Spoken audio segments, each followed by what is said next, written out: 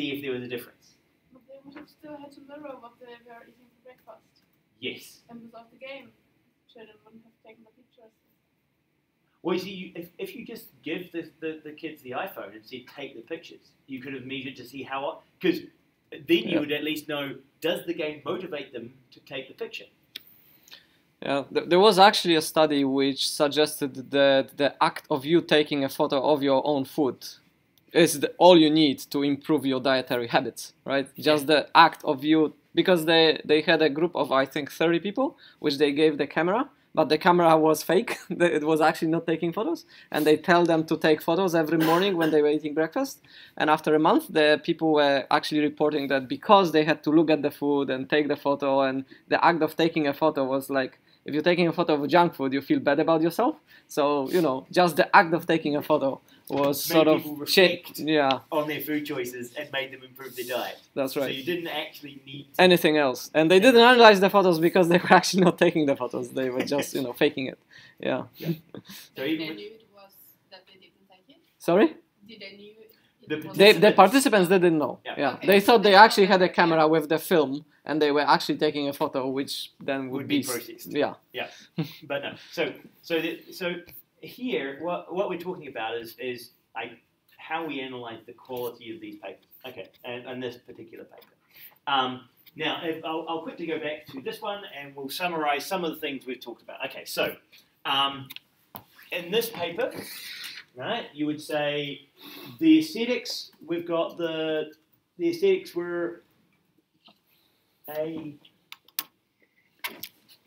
of the aesthetics of the game. Well, I had that cute wee puppy dog avatar thing, right? So it's a cute puppy. Now that can raise some questions of, you know, what if it was a robot? Would that engage some of the boys more if it was like, you know, killer robots that you were breeding by having bred a breakfast? It wasn't just a puppy. You Kids choose an avatar. So there was I want to raise a tree. cute puppy, cartoon avatar. Right, so they're mostly cartoony. I don't think they had robot like killer robots as one of their avatars. Oh, they said they had robots. So- Somewhere in the text it says that you could have a robot or a worm or Right, an apple. an apple. Okay, yeah, that was rock. But they had this cartoonish avatar. The mechanics. What are the mechanics of this game?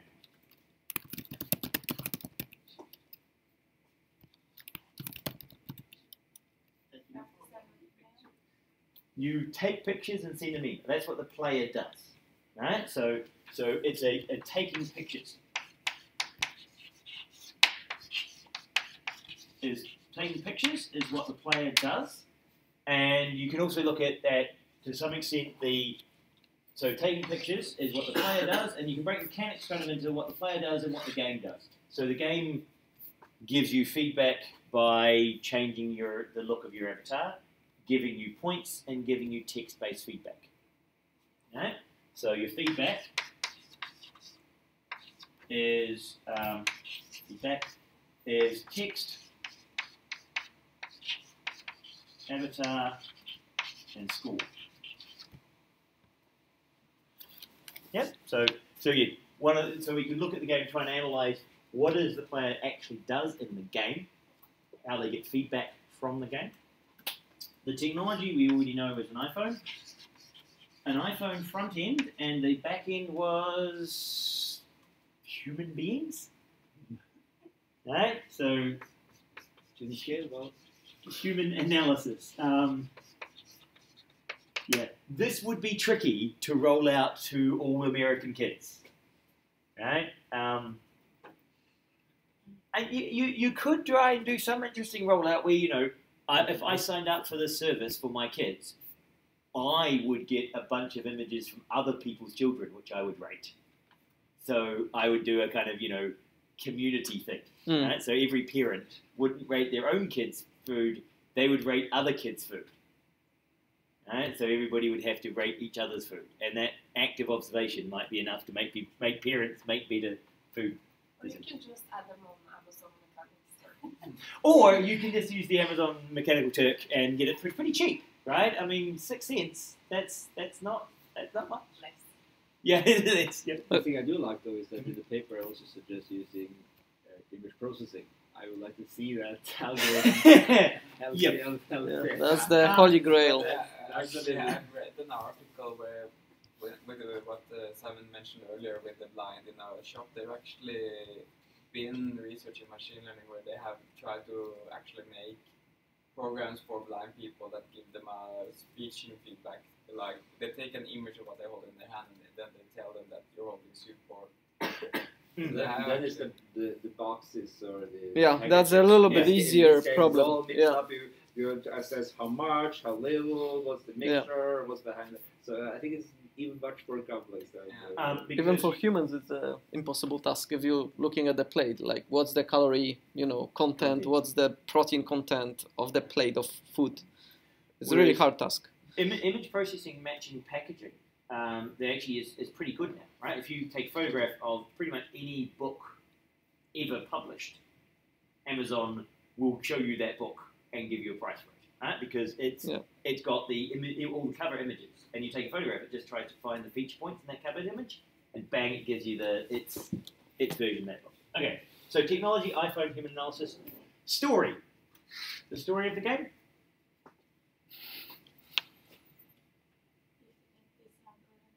If the pet is had a hat, you've got a pet, it lives on your phone. If you eat breakfast, your pet will be happy. That's pretty much all the story. And for kids who really would engage in an ongoing story, that story probably ends a bit fast. Right? It doesn't really have a story arc or intrigue or kind of climax or a hook or any of those kind of things you might want in a good story. Because they base this on like Tamaguchi. Yep. And then you had like an egg and come alive, and then you feed it and it would grow and die eventually. So it's more like a story. It actually had a story, like the Tamagotchi, they actually had a full story arc, right? You had a whole lifespan of this creature, whereas this was more kind of a wee snippet and no real story on either side. So this was probably very weak, right? It's very weak story. The mechanics were not really challenging physically or mentally. Taking a picture is not a really hard thing to do. So it wasn't challenging physically. It didn't have an engaging story. It had a little bit of cuteness in the aesthetics, and the kids responded okay to that. And it had a big tick on the iPhone, right? Which is probably what made it the most engaging for these kids at that point. Right?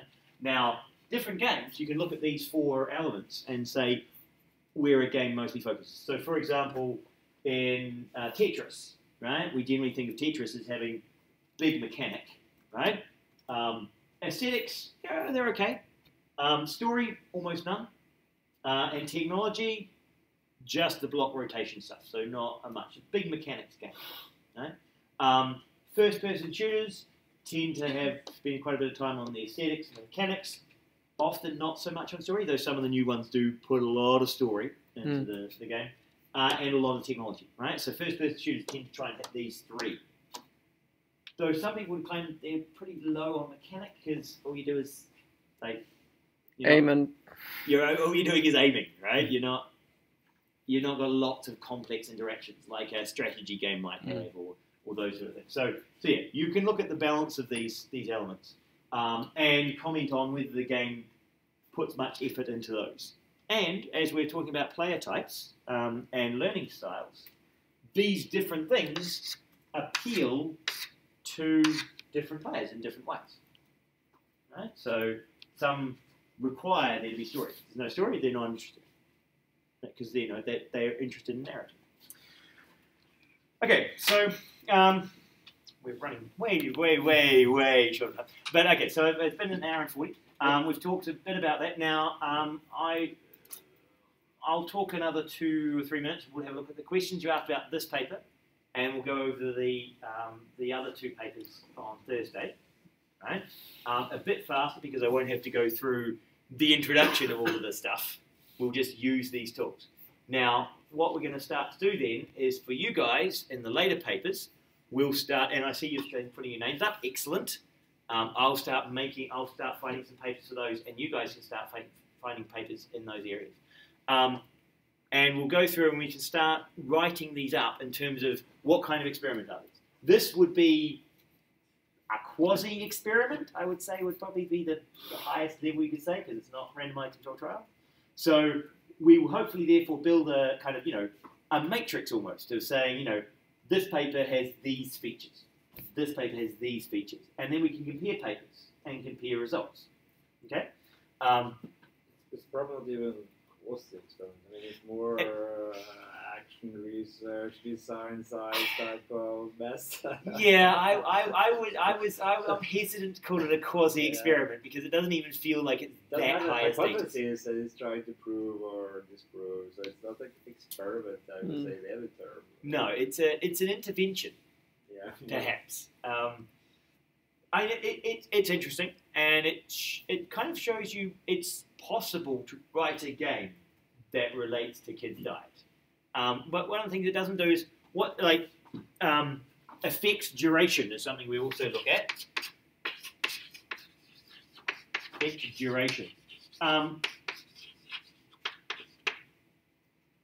If this game made every single child eat a beautifully balanced diet every day they were playing the game, what happens the day after they stop playing the game? What happens a month after they stop playing the game? What happens a year after they stop playing the game?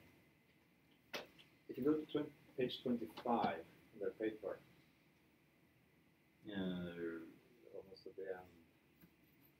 So the middle column, they say, ultimately, games should be fun, and the virtual pet game. Oh, it was there. That's right. Column. Children should look forward to taking care of. Well, obviously, children eventually become bored unless we keep on adding features. So they will be there forever adding features to that game. Yes. Yeah, nice.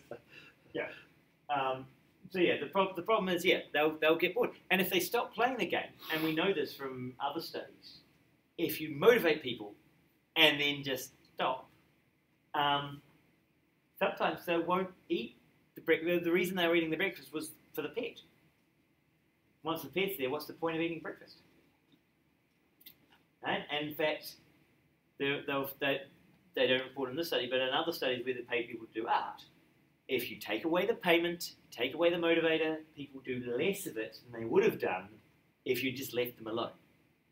Right? So once you start intervening with a motivator to do a task you should be doing anyway, you've got that risk of damaging the innate behavior, right? Of, I eat a good breakfast because I should eat good breakfast, right? Not because of a pet. And so you've got to be very careful when you start playing with those motivations. And so this one, it's lovely and all that they tried to help, but they could have made it worse for these kids. Right? So a year later, it would be interesting to see the follow-up. I think I looked for the follow-up to this. There is none. Right? They got their funding. They did their research. Moved on with their lives. Moved on with their lives. And often you find, and truly often you'll find, in a lot of these publications which you find on Serious Games, they'll have this whole future work section. We make every PhD student write a future work section. We make master's student write a future work section. They're often just disappear, and they don't get funding for the next round of activities, so nothing happens, right? And you don't get the follow-up experiment.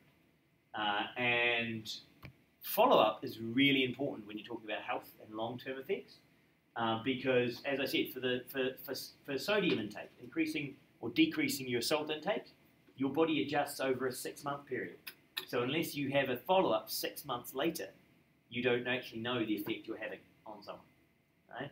And if I intervene now with making play a game for a week, and I say, look, you lost some weight, excellent. Have you kept it off in 6 months' time?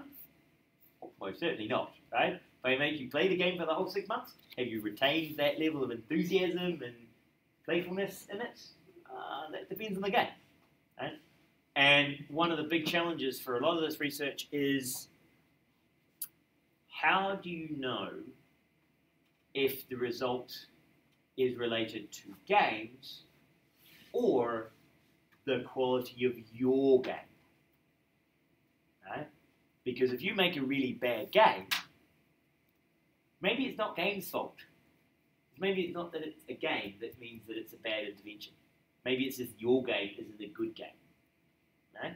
So the same with textbooks. When we look at textbooks, it wouldn't make a lot of sense to say, and you'll see some of these will say you can do a game for this, or games are good at this. Right? Be a bit like saying books are good at teaching people stuff. Right? And books are really useful as a way of learning a new field. You know, if you get a good book, it might be. But there are a lot of bad books out there. Right? And, you know, if I gave you a Mills and Boon, a novel of kind of, you know, romantic story, and then asked you your physics knowledge afterwards, will you have learned any physics from reading your Mills and Boon? Probably not. I can't think of any of the Mills and Boon stories that have a lot of physics as core learning material. But, you know, that's because that isn't designed, it's not a good tool for teaching physics. A good physics book might be good at teaching physics. A bad physics book might be bad at teaching physics. It's not that it's a book that matters, it's that the quality of the actual instance is what's important. Right? And that's where you get a lot of in these serious games is, you know, is this a good game? Would you guys call this a good game? I don't think it's a particularly good game. It's an activity. It's added some cuteness to doing a task, and it's giving you some feedback. But it's not really what I'd call a good game. So if it found that, you know, this game didn't affect the children much, so games are not good at helping people's diets, I would think would be an unfair conclusion. Bad games aren't good. Bad games are not good at teaching things. Yeah, okay. Bad books are not good as course material. Yeah, that sounds reasonable. Good books might be good as course material. So how do we make better games? So we'll have a look at the other two next week. On Thursday. And I want you guys to fill in, and we'll give you guys, we'll stop and then you guys can leave in a minute. If we go to Fronto, if we have a look at these topics, if I reload? No, if I reload, it does stupid things, doesn't it? Of course. If you try and reload, it goes back to the main page, because, you know. Click on the tab for the this one. Will it reload? Loading. Right. But you might have been logged out, so you made the internet back to anyway, sorry. Brenda, I love you. You are so awesome. You make me appreciate my life so much more. The thing is that they use it in JavaScript, that's why it all goes back to main page, because it doesn't really load new pages, it just loads new tabs by use of JavaScript. Does the Ajaxy thing, yeah, and I think I've been logged out. So, Marcus, do you have any questions? Are you still there, Marcus?